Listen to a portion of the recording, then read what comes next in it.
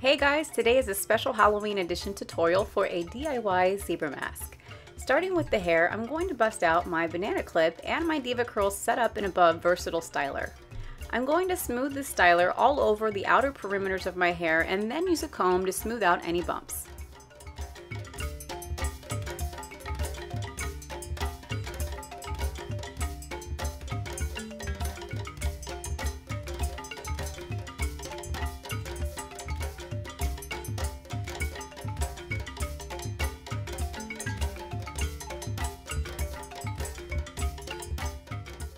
Next, I'm going to gather my hair into a ponytail and secure the banana clip, leaving the bang area a little loose.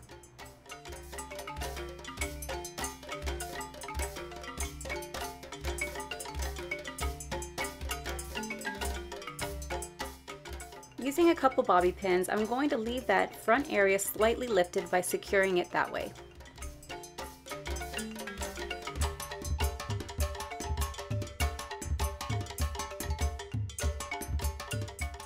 Now onto the makeup. I'm using the white shade from my Makeup Forever Flash palette, but you can use any cream white makeup to get the job done.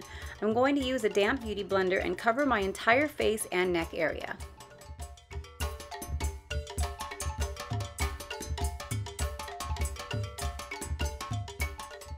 Next, I'm going to set my makeup with a puff using a colorless powder. This one is from Ben Nye.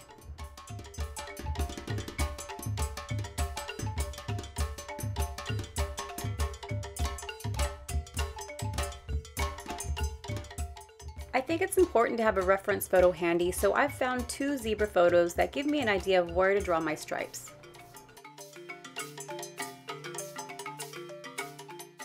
I'm going to start with my eyes by using a black eyeliner to fill the entire lid and bottom lash line. Don't forget to also fill in the waterline. Next, I'm going to do a reverse wing around the inner eye. You can use a black pencil or also a liquid liner for more precision. Then I'm going to extend the wing to my temples and thicken the area to mimic zebra stripes. Using any black eyeshadow, I'm going to set the areas used with black pencil to intensify the pigment.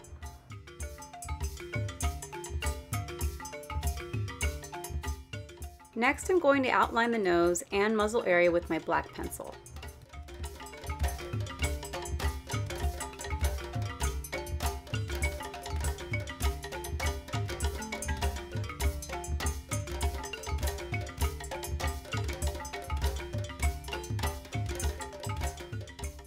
Since this is a larger area to fill, I'm going to use the black shade from my Flash palette, but use whatever black cream makeup you have.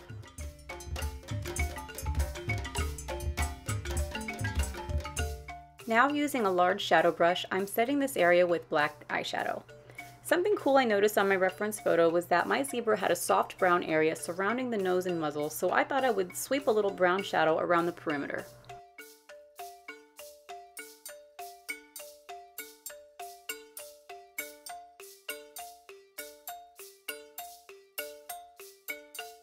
Now for the fun part, the zebra stripes. I'm not going to tell you any specifics on where to place your stripes because it's more unique to find a photo and make it your own. But I will mention that I will be alternating between black pencil eyeliner set with black eyeshadow and a liquid liner for the thinner lines. So just get creative with it.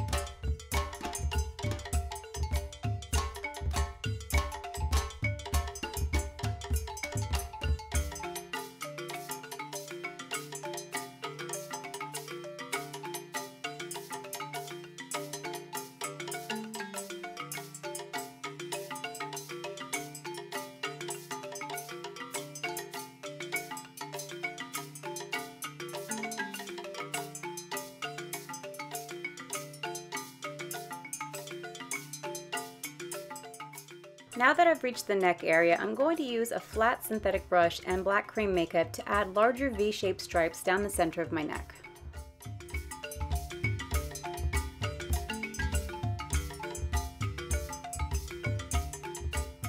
And that completes the look. Let me know down in the comments what you think of this look and give this video a thumbs up. Don't forget to subscribe and I'll see you on the next one.